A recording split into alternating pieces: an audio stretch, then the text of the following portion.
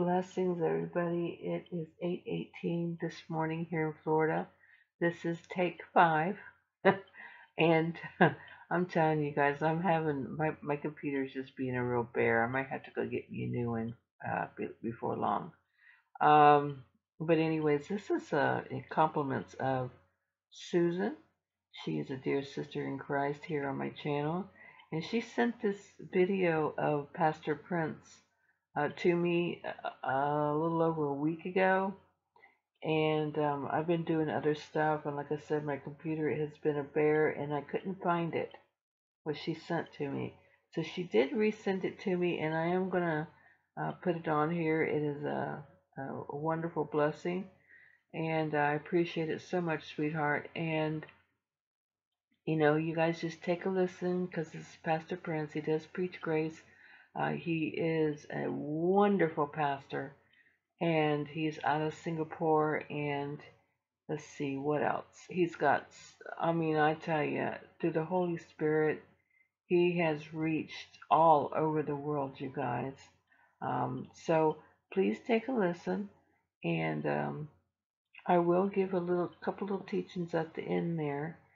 And well, anyways, here I'm gonna try this again. Here we go. The question of sin will not be brought up for the believer. Are you listening?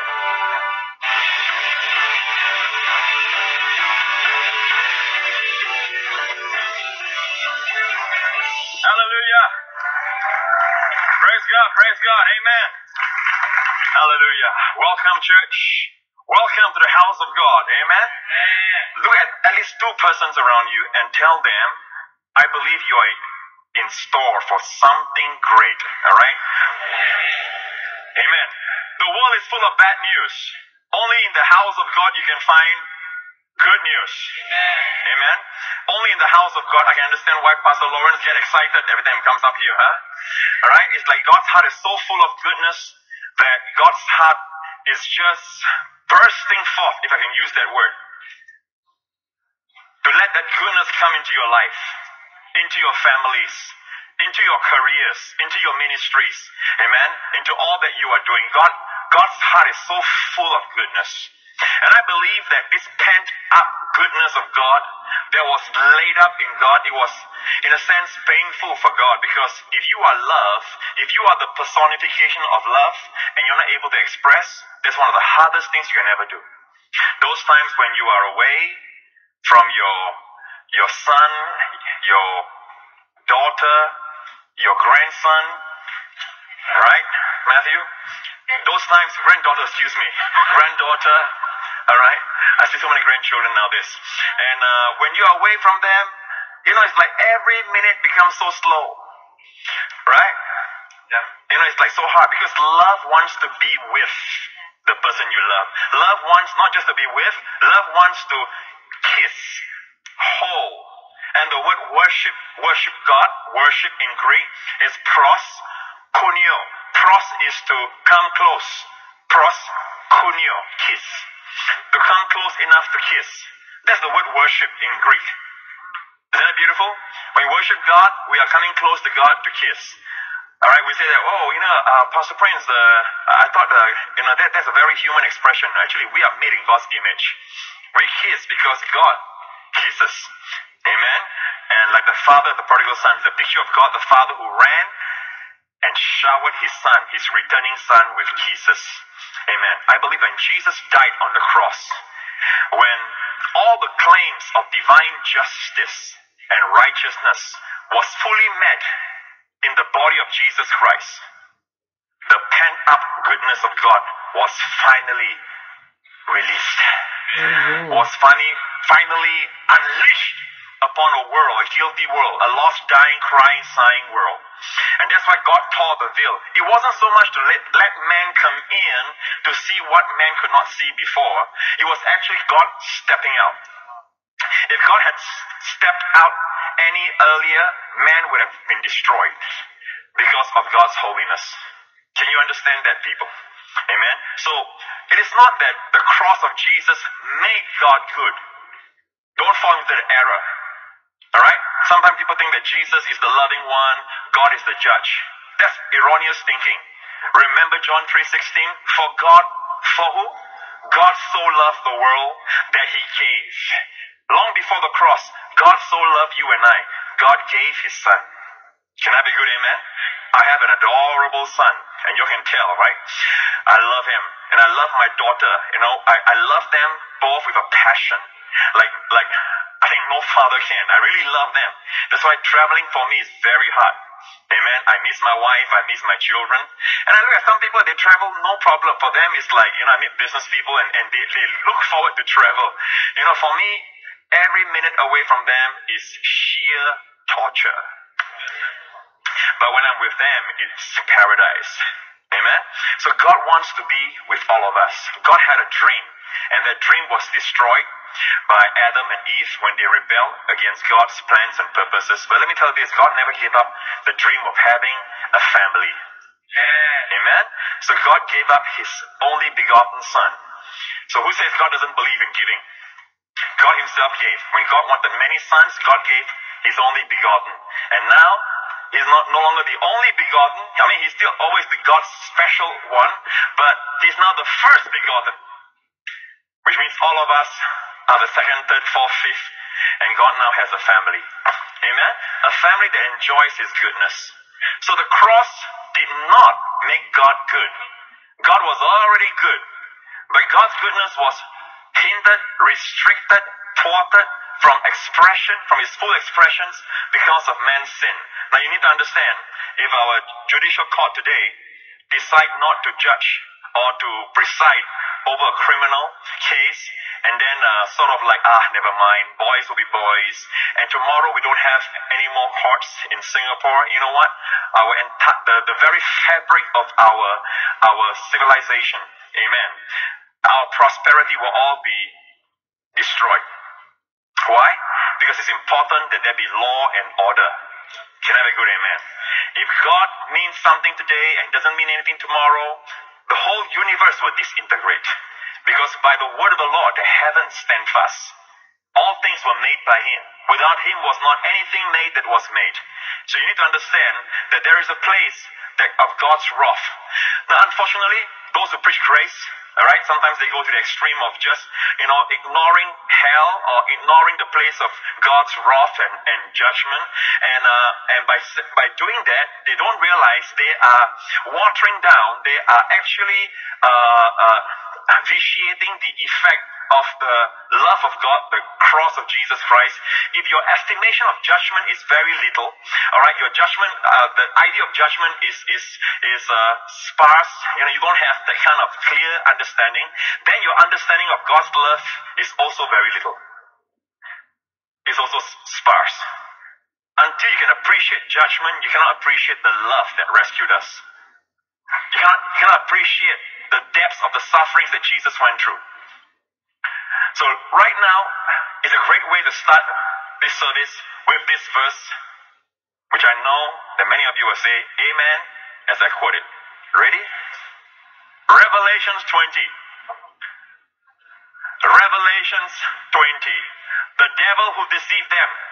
Now you want to find out what the devil, that guy who always comes and destroys, that comes to steal, to kill and destroy. He's the reason we have nations at the brink of war today. He's the reason why children are being killed, taken away as sex slaves. Right? He's the reason why if you're taking medicine for some condition in your body, that condition is not from God. Right? The devil is the one that's causing all the problems. When God establishes a kingdom on earth, there'll be no more disease. Hey, look at that. When the devil is not around and Jesus is fully in control, no more disease, no more hospitals. Amen. No more criminal court, nothing. Peace and prosperity and plenty for everybody. Amen. That tells you, when he taught us to pray, thy kingdom come, thy will be done on earth as it is in heaven, amen, it's all going to be well. Amen. Praise God. So it's okay for us to pray that way today for our world, our church, our families, amen, even for our country, that we may live a quiet and peaceable life. Pray for the leaders of your land, amen. But what's the end of the devil? The book of Revelation, the devil who deceived them was cast into the lake of fire and brimstone, where the beast and the false prophet are. And they'll be tormented day and night forever and ever. That's the end of the devil. There was a demon-possessed person. that a demon seems not to want to come out. Many years ago, I still remember this. And when this verse was quoted, the demons scream and scream and scream and shout, "Shut up! Don't say that! Don't read that!" This one verse the devil doesn't want you to read. And he'll be tormented day and night forever and ever. Then I saw a great white throne. Stop. What is a great white throne? I saw a great white throne. I want to tell you right now, church, that one day, all men, whether they are dead or alive, when Jesus comes again, they all stand before God. You and I will not be there. We are raptured already. Amen. As believers, John 5:24, real quick, and then we come back to Revelation 20. Most assuredly, Jesus said, "Most assuredly I say to you, he who hears my word and believes in him who sent me has everlasting life, and shall not come into judgment, Amen. but has passed from death into life." Amen. Listen, whatever you hear, anywhere you go, whatever you read, if someone gives you the impression you as a believer will come into judgment, chuck it aside. It is not about Jesus. Listen to Jesus' own words. Don't even listen to Pastor Prince. Amen. Listen to Jesus' own words. Amen. Jesus says, "Truly, truly," in the original, "Amen, amen." When he prefaced his statement with "Amen, amen," that means it's veracity, integrity. My integrity is behind this. Amen. Double confirm. Double amen. Okay? "Most assuredly I say to you, he who hears my word and believes in him who sent me has everlasting life and shall not come into judgment, but has passed from death into life." Amen. Can you see that? It's passed from death into life. So death is behind us, right? Right. Death is not in front of us. Yes, I know Christians die, or we say die, but actually the moment their heart stops beating, straight away they are more alive than you can ever dream of. Straight away they're in the presence of the Lord. Because for the Christian there's no more death. Jesus conquered death. Death is not in front of us. Death is behind us. Right. Even in a tragedy, alright, a plane crash or whatever, before it happens, his spirit is taken. Amen. The body is destroyed. In any case, even if you are alive, when Jesus comes again, you won't be going up with this body. He's going to transform your body in the rapture immediately. The first thing that changes is your body. Your body becomes immortal. Your body becomes incorruptible. Your body be forever young, forever strong, forever healthy. Amen. I can take that. Can you? Amen. So remember, we will never come into judgment. But what about the judgment seat of Christ, Pastor Prince? The judgment seat of Christ is one of the most misquoted, misunderstood passages of Scripture. Right at the rapture, we are transformed in our bodies. We are caught up to meet the Lord in the air. Don't forget, the first thing that happens, we shall not all sleep. That's what the Bible calls for the believer. The Bible calls death sleep. Right. We shall not all sleep. And it's not true that everybody will die. Right? I use death loosely because for the believer doesn't die. We shall not all sleep, but we shall be changed. In a moment. We shall all be changed in the twinkling of an eye. So thank God, God is very considerate. Right? Many of you are afraid of heights. God changes your body where there's no more fear, and then He raptures you. Amen. Isn't that cool? So the first thing that happens is that you have a new glorified body.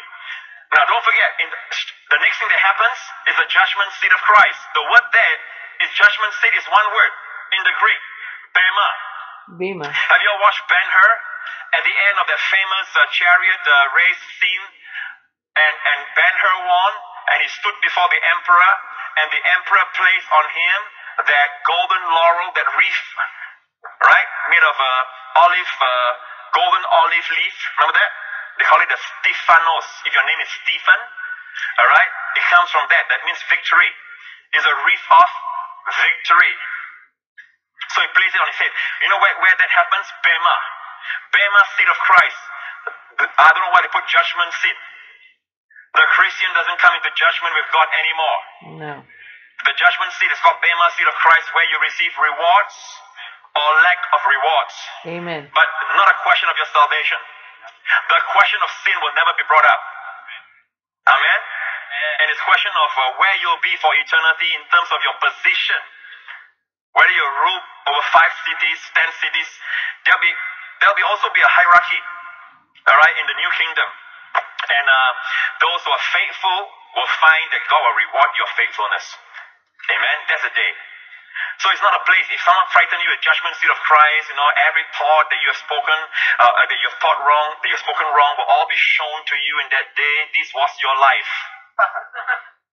When Lawrence was up there, look at his thoughts. Wow, he's saying, I wonder if they see my muscles or not.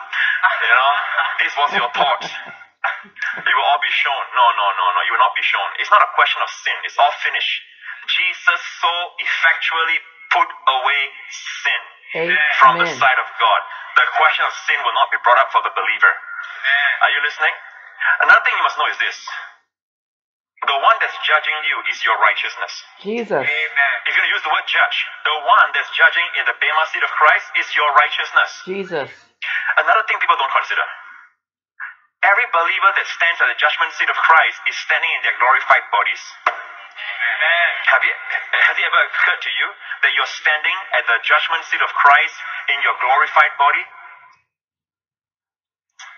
Amen. So it is not a judgment for sin, okay? Nope. And then there's another judgment the Bible teaches, the judgment of the nations. Now again, you and I will not be there. The judgment of the nations will happen after the 7 years of tribulation. And during that time, because the church will be raptured, God will raise 144,000 Jewish evangelists. Like 144,000 Billy Grahams. Amen. And these are Jewish evangelists. They know their Bible well. You think you know the Aleph Taf? They know Aleph too tough. Amen. You think you know your Hebrew? They know the Hebrew of Hebrews.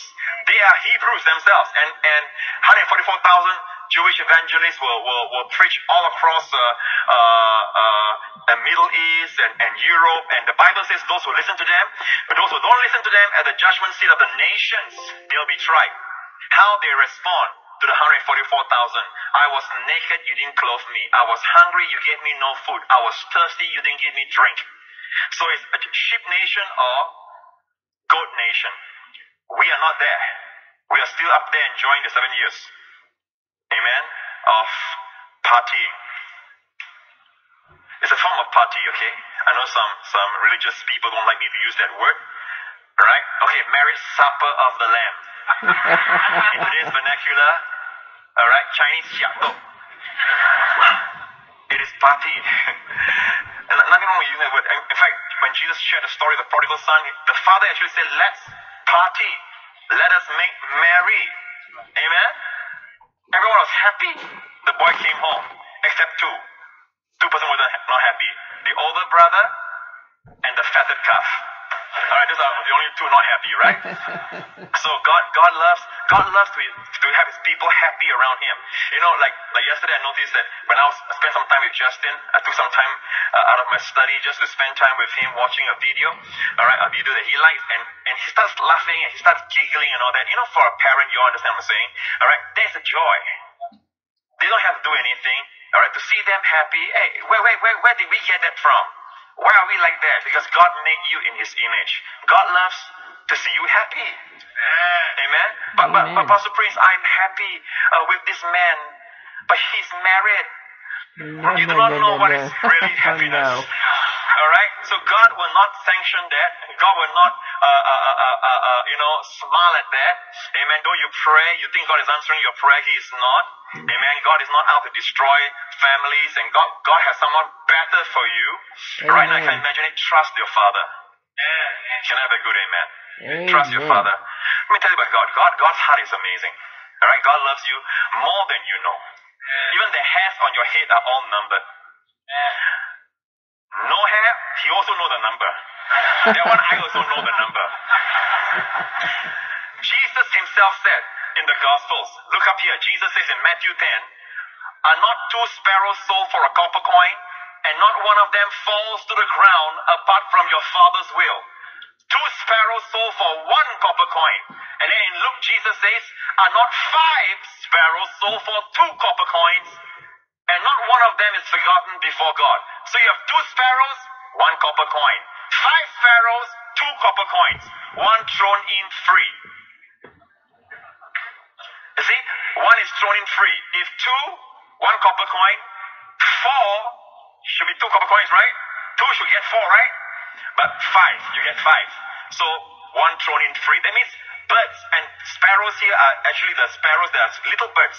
If God values them, hey, how much more God values you? In fact, they are so easy to find. You can throw in one free. But God says, look at this. But the very hairs of your head are all numbered.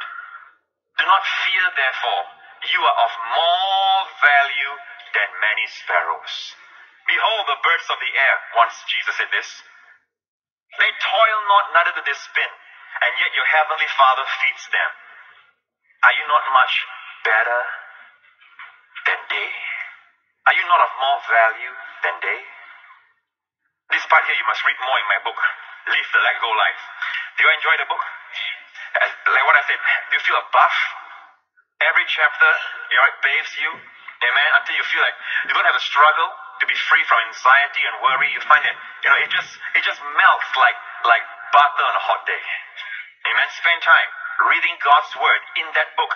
And don't forget, God put teachers in the Bible, in the church. Amen. Bible tells us that. Now, watch this.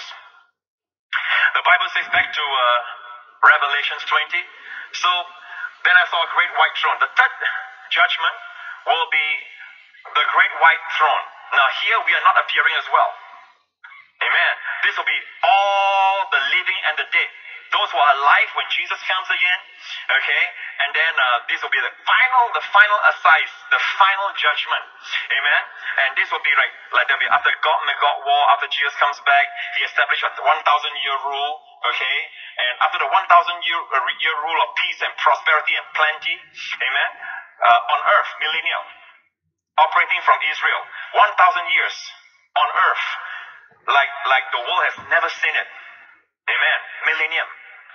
Where if someone dies at the age of 100, it's considered a child. After the 1,000 millennial rule, then you have the great white throne judgment. Then there's the devil be thrown, there'll be a God and God war, the devil's final rebellion. Okay?